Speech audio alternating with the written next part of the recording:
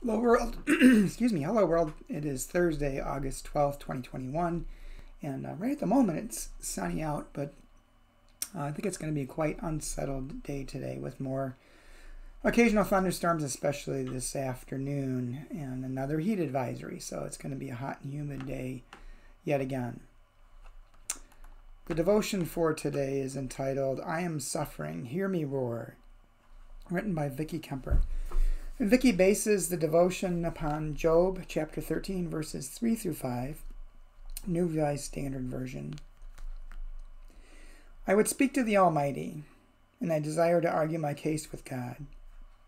As for you, you whitewash with lies. All of you are worthless physicians. If you would only keep silent, that would be your wisdom. And Vicki writes, it's not often that we find a lifetime's worth of lessons packed into 3 short verses of Scripture, so here's the story. Job's life has fallen to pieces. In short order, this righteous man has lost to natural disasters, read acts of God, all his livestock and servants, his 7 sons, and his 3 daughters. He is devastated, but he remains faithful. Then Job gets sick in the most miserable way. Still, he refuses to curse God. Enter Job's so-called friends. In an effort to comfort Job, they offer variations on a theme of false, soul-crunching theology. A, everything happens for a reason. B, everyone gets what they deserve. C, you must be a bad person. And D, God is punishing you. To which Job replies, stop torturing me with lies. Stop talking. I'm broken. And I'm going to give God a piece of my mind. And so he does, giving the rest of us a masterclass in suffering and consolation. Lesson 1. The best way to comfort someone is with your presence. If you really must speak, say, I'm so sorry this is happening to you. 2. When life gives you lemons, take it up with the one who created them. You honor God and you help yourself when you express your anger and anguish, your disappointment, doubt, and fear.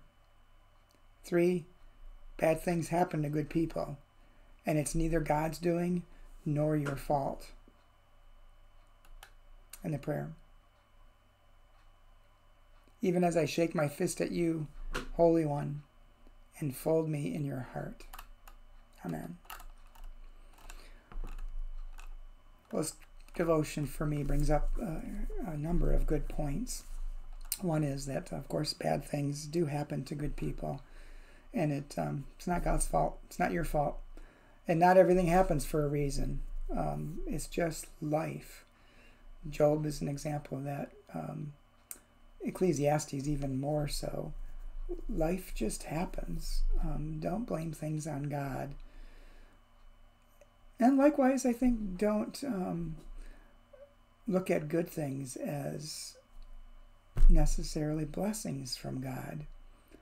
Because the minute I start thinking about how blessed I am, that means someone who doesn't have what I have is cursed. That doesn't seem right. And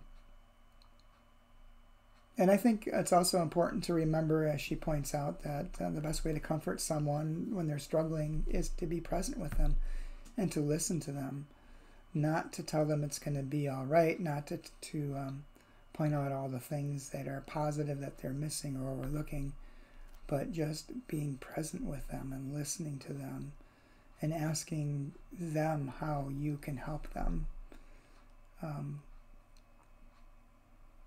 Because trying to make excuses for something that's happened, trying to lay blame or deflect isn't always very helpful in that regard. So just be present.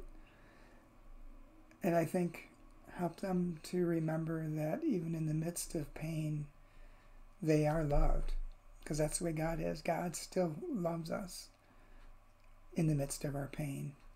And sometimes we have a hard time seeing that or hearing that or knowing that. And that's okay. And it's okay to get angry and scream and yell at God. God's shoulders are big enough to take it. I hope you have a good day. I hope you stay dry. I hope you stay hydrated. And I'll talk to you again tomorrow.